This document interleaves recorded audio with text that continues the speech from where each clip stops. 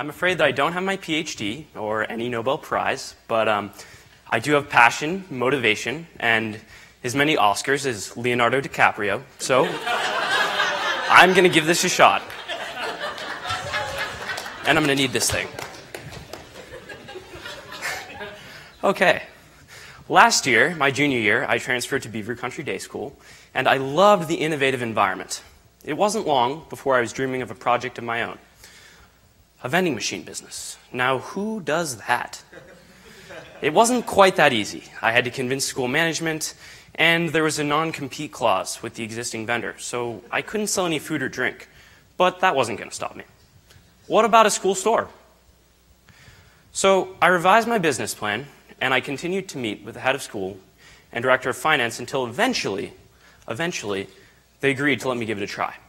The project wasn't financed, so I had to work on my own tight budget, but I bought and rebuilt a used vending machine and set out to begin my venture.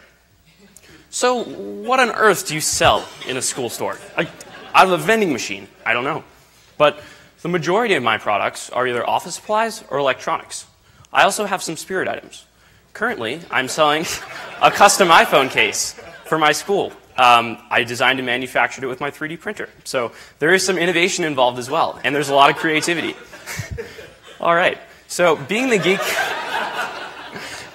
that I am, I thought that office supplies would be the best sellers. But to my surprise, 3/4 of my sales are actually from electronics. So I guess maybe I overestimated teenagers' ability to work in school. I don't know. Something along those lines.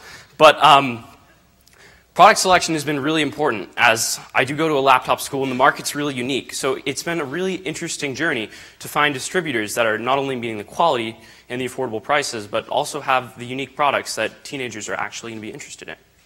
All right, so as we all know, things don't usually go as planned. And in this project, nothing happened the way it was supposed to. So it broke again and again. And I was constantly reading service manuals or searching the internet to fix the myriad of problems that were occurring. But this was an incredible learning experience. I didn't know anything about mechanical or electrical engineering or troubleshooting or anything really before starting this project. But coming out of it, I can tell you that I've learned quite a bit.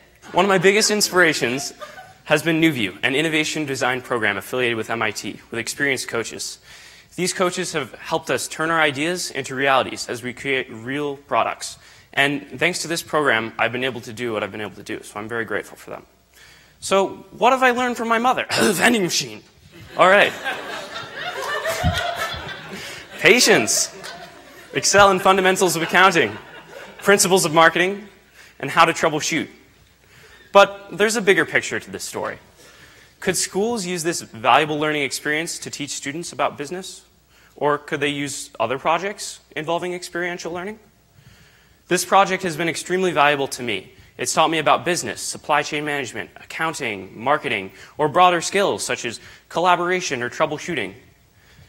It's been valuable to me. I was working with my hands and thinking for myself, and I hope it can be valuable to others. Thank you.